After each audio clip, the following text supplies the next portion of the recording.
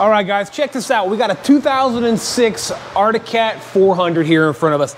I wasn't gonna shoot a video on this thing. I was just gonna try to get in and out of the shop, and I was like, you know what? I did find the problem, and I kind of knew what it was. I've done 3 or 4 of these in the past, and it's had the same issue every time. So basically, what I've already done on this thing, it had a no spark issue. So what the customer said, they're riding it, with the start it had no spark. I said, well, man, it's probably as if it's intermittent spark or no spark. He said, absolutely no spark. We changed the spark plug, blah, blah, blah. So of course, you know, I'm gonna check all that stuff. Or I did check all that because I'm way ahead of you guys in this video here. So a lot of times these things have an issue with the flywheel. The flywheel gets hot and the magnets shift or they fall off of these things. So the first thing we do, we check, of course, we check spark. I clip back the spark plug wire, put the spark plug boot back on, checked it, no spark. So all right, the next thing we're gonna do after that, we come over here and then we check out the source coil, the pickup coil for the crank. One's a trigger, one's a source. Test that, turn it over, check the ohms. Ohms are perfect on the trigger. Check the next one, ohms are perfect on the source. Let me look at my phone and I'll tell you exactly what colors those are and what the ohms are supposed to be on that. Let me look at the manual here real quick if I can pull it up again. So on the 400 like I have here, if it pulls up on my phone, so magneto coil resistance, the trigger is between 160 and 240 ohms, and that would be the green to blue wire. All right, that's resistance, so make sure you're on ohms. And the source is less than 1 ohm between the yellow and white. The charging on that one is less than 1 ohm between black to black. All right, now you do a peak voltage test. Get yourself a peak voltage reader, man. It's super simple to get. Order one off of Amazon. You plug it in where your leads go on your multimeter, turn it to volts DC, and you can get peak voltage.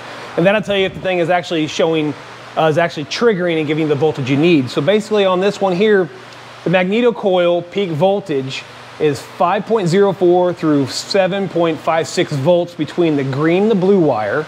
And then it was 0.7 through 1.05 volts yellow to white. Now when I checked it and I stuck it on there and I turned it over, like I said, I got the right ohms, but when I turned it over checking peak voltage, I got nothing between the green and blue wire, and then I'm sorry, I'll take that back. I got nothing between the yellow and white wire, but I got something between the green and blue. So I had the source, but I didn't have the trigger, or vice versa, whatever I can't remember it, whatever it was, one of those two. So that led me to believe that we have a problem with either the trigger or the flywheel. So let's walk over here to the other side and take a look at what I found. All right, so we're on the left side, the stator side of this thing. So took all the bolts out, drained the oil, took all the bolts out and everything, oil cooler hose, all that down here. So right here, right off the bat, as soon as I opened it up, I saw the magnet was missing. What happens is these get really, really hot and the glue goes bad and the magnets start to either slide apart like this, causing intermittent spark, or getting sucked up against the stator like this one is, losing all its spark. You can see how these are got a nice little gap in them. They're not really big like this one. This would cause intermittent spark. I think this is the first one I've had where the actual weight has, or the magnet has come all the way off and stuck to the stator. Usually I have them started sliding all together, leaving a pretty big gap down here.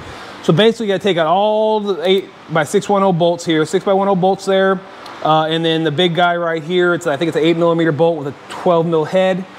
And then you pull that apart and we'll go ahead and order up a new rotor for this thing. The stator looks fine. I don't see any damage on the stator anywhere. But again, that glue, as you can see, that glue goes bad and it creates these huge gaps like that. So, and that causes a no spark issue. So I'm gonna go ahead and order up a rotor for this thing and we'll get that installed. I'll tell you the torque specs on that when it comes in, which is probably gonna be a few days till that comes in. But like I said, it's gonna be a short video because I was just trying to get this quad in and out of the shop while I have other videos edited for you guys already. But I was like, you know what, let me make one. I don't get an Arctic Cat in here very often that has this issue, and I know a lot of guys battle this issue going intermittent spark or no spark at all. And that's usually the culprit's gonna be the flywheel on some of these. So always check your source coil, your pickup coil, your crank trigger, and then open it up and make sure that the magnets didn't fall off of this. A lot of these also, a lot of them will be like the new updated flywheel. These will all be captured between a metal piece on the inside. It won't be freewheeling like this. So the new style ones have a different rotor than what this does. So I'll get that ordered up We'll get this thing off of here. I'm just gonna pop that off with my flywheel pullers, and we'll get that ordered up and we'll reinstall that. All right, guys, so we're back with this Arctic Cat 400 here.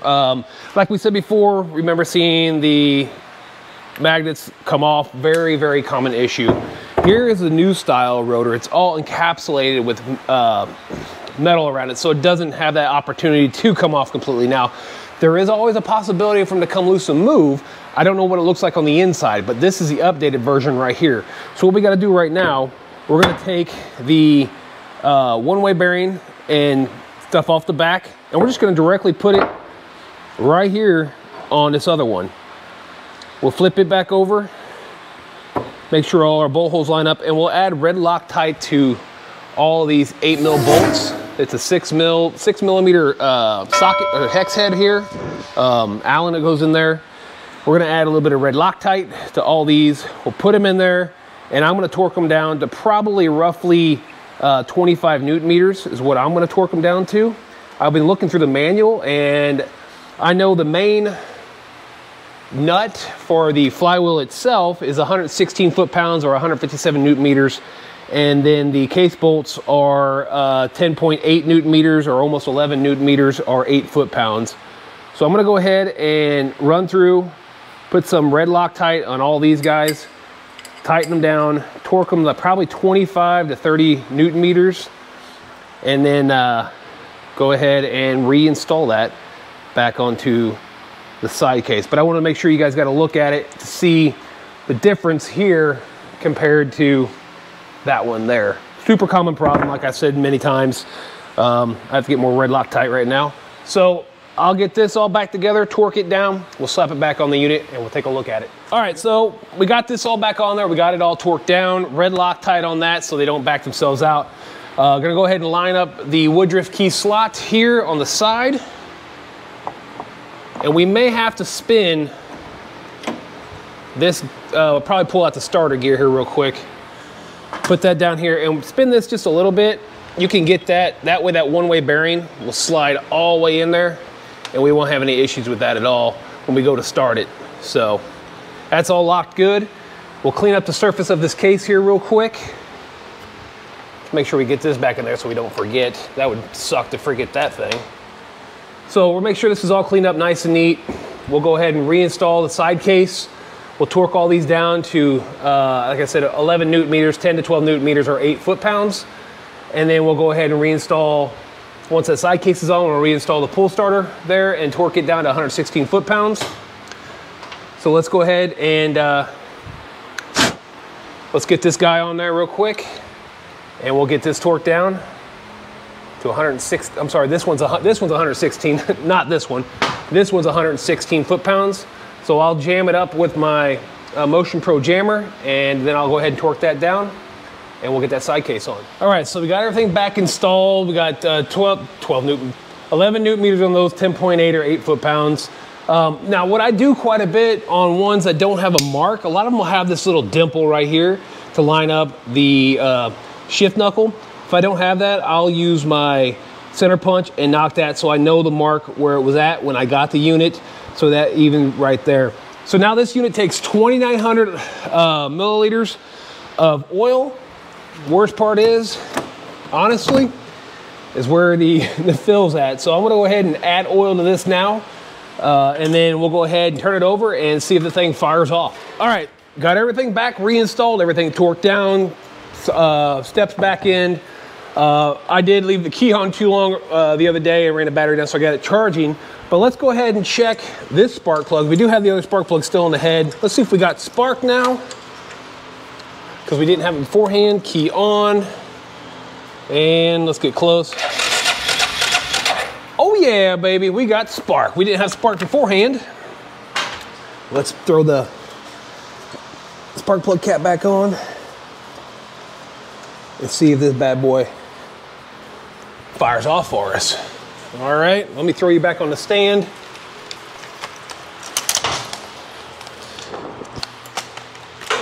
If I can get the stand to go upright. All right, so there's that. Let's throw you. Let's go ahead and hit the button, see what happens here.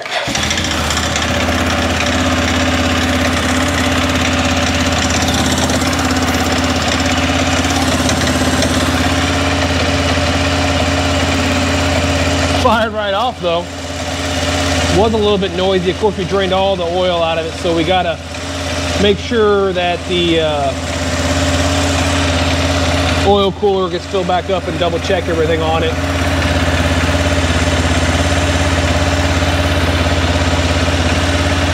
We climb up here and just make sure we got no lights. Everything looks good there.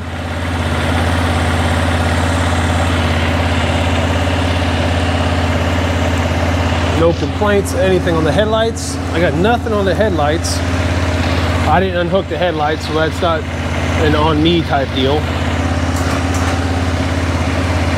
So if he fires right off, I'm gonna call that definitely a win on that one.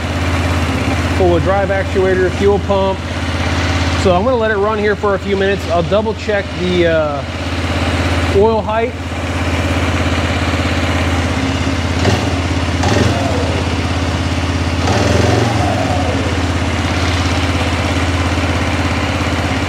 But voila, cool. Now it's starting to idle back down a little bit. There we go.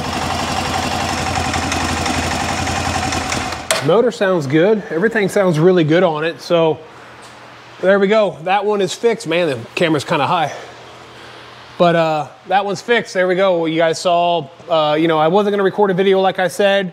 And I was like, I was just gonna get this thing in and out of the shop as fast as I could. And I was like, you know what? Let me go ahead and just kind of show this very common issue on this motor and this Arctic Cat. Again, that glue gets crappy. The magnet slides out of the way. You lose spark or intermittent spark. And you can see that time the magnet actually sucked up to the stator itself. There's nothing wrong with the stator. Stator's in great shape. New flywheel, you guys see the updated style of that. Stuck it in here, we torqued stuff down, put it back in, had spark, hit the button, thing fires right off. So, gonna call this one done. I'll double check the oil off camera. No point in you guys watching me do that. Again, I have shirts, this is old, or shirts and hats. Hats and shirts in stock. If you guys want one, let me know. I'll be happy to, you know, I think 30 for a hat, 25 for the shirt, I think, shipped to you. Just let me know in the comments below. If you got any questions about motorcycles, ATVs, and UTVs, drop a comment below. Give the video a thumbs up or a thumbs down. You can find me on Facebook at Limitless Power Sports Service and Repair, right here on YouTube that you're watching right now. TikTok at Limitless Power Sports Sir and Rep. And again, you can email me at limitlesspowersports78@gmail.com. Again, guys and gals, I appreciate you tuning in. All the people that subbed, I appreciate that. I did check my analytics. 88% of those who watch my videos are not subscribed. Man, if you guys could subscribe, that'd be awesome. I think we're at almost 4,500 subscribers, so things are going well. I can't complain too much about that, but man, if I got the other 88% to at least subscribe, it'd be awesome. Again, thanks for tuning in, and I'll catch you guys on my next upload.